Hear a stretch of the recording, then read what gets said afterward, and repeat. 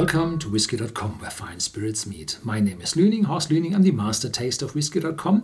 And today we have a special bottle here in my cask. It's called the Shackleton. Well, the content is a replica of an old whiskey which was supplied to the Antarctica expedition, the British Antarctica expedition of 1907. And I had one of these bottles already here in my cask.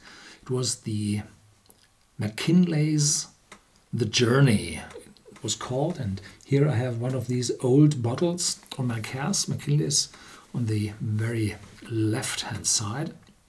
And the Shackleton expedition, said here on the card box, this whiskey was supplied to the British Antarctic expedition of 1907, and this one is a Highland malt whiskey, and the original one, which was found in the hut of Shackleton in Antarctica in 2007. They did some investigations there and found below the hut a case where 11 bottles were still intact, and 2 of them were flown to Scotland by the former proprietor of the White and Mackay company, an Englishman, and there Richard Patterson evaluated the samples, or took some samples from those bottles, investigated them, and created them again with the malt whiskies from those old distilleries, which were used then by the McKinlay's. The brand name went over to White and Mackay. So they have the real heritage of this name. And then he recreated the content with whiskies also from Glenmore. It's written M-H-O-R, Glenmore. And this distillery is already gone. It was, I think, torn down in 1982 or 1983. And it was situated at the canal which runs from Inverness in the east through Loch Ness to Ben Nevis or Fort William on the west coast of Scotland, through this geologic fault where the Loch Ness is in. And there this Glenmore was situated, and Glen Albyn as well. And he recreated the whiskey from that distillery. And now the whiskies of those distilleries are gone, definitely. And the bottles, I think, as well. There was a second release called The Journey, which costs around 160. And this bottle here is a full liter bottle for the travel value, so expedition travel. It just has 40% ABV, and the older ones, or the former ones, had 47 point something. So this is more affordable. So this is 160, and this is only 60 euros, dollars, pounds. And only 40% ABV, so it's more affordable, but it's expensive. And they tried, or Richard Patterson tried, to recreate the tastes of those old whiskies with new Highland malts.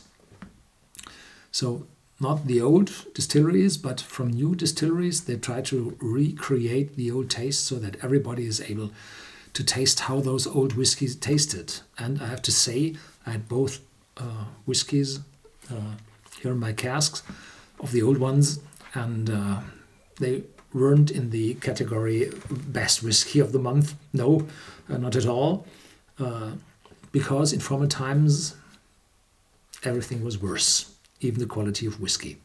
A lot of people say in former times it was handmade much better, and no, the average whiskey in former time was worse.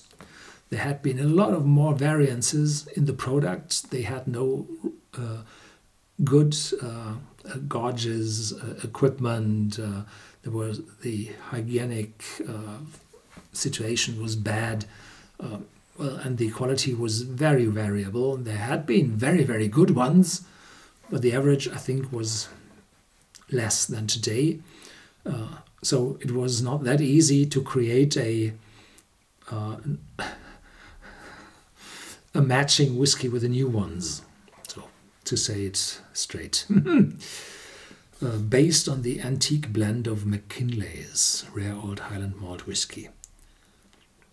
1901 until 1903 Discovery Expedition under Captain Falcon Scott, and 1907 until 1909 Nimrod Expedition to South Pole with the Shackleton.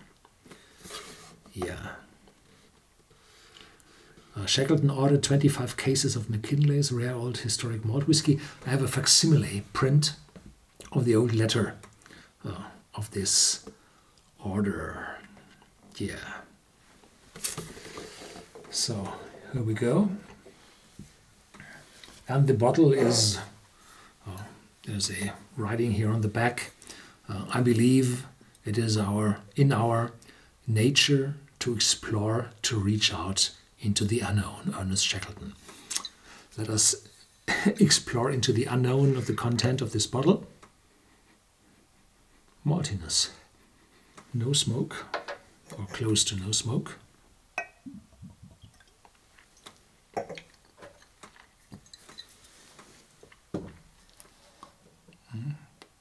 Here we go.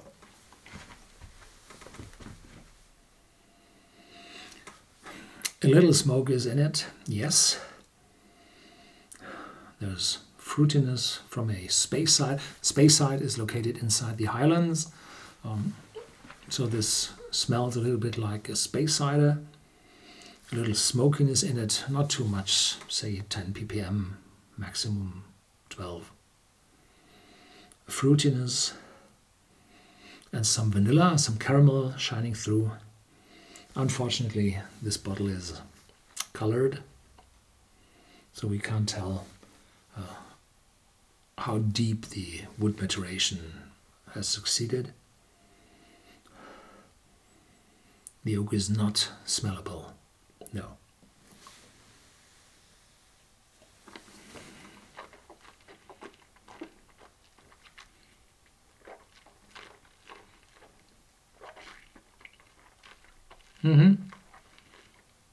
In the start it's just 40%, and then intensity builds up.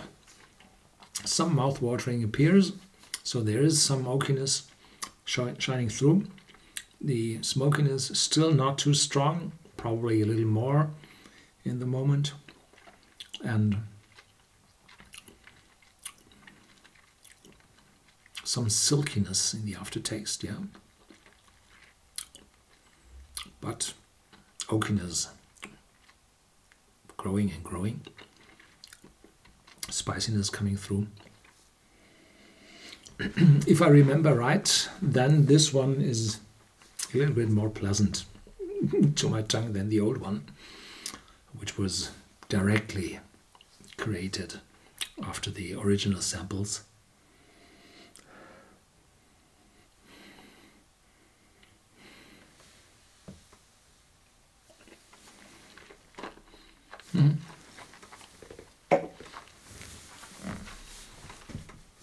A little weak and silky in the first taste, and then developing in the aftertaste. This is a not too bad, not too good whiskey, and this is really a good present to, well, people who are not that close to whiskey, but close to expeditions, close to traveling, probably travel to Antarctica, so it can give a present look here, like the whiskey they found in Antarctica. So this is more of the intention of this whiskey, and some amount of this selling price is handed over to the Antarctic Heritage Trust of New Zealand. So you're doing a good work buying this whiskey. I have no idea how much it is. Hopefully more than £1. Yeah, probably. 60 euros, dollars, pounds as a selling price. There should be £1 or even a little bit more available to that trust. Thank thank you very much for watching. Stay tuned. There's more to come as always.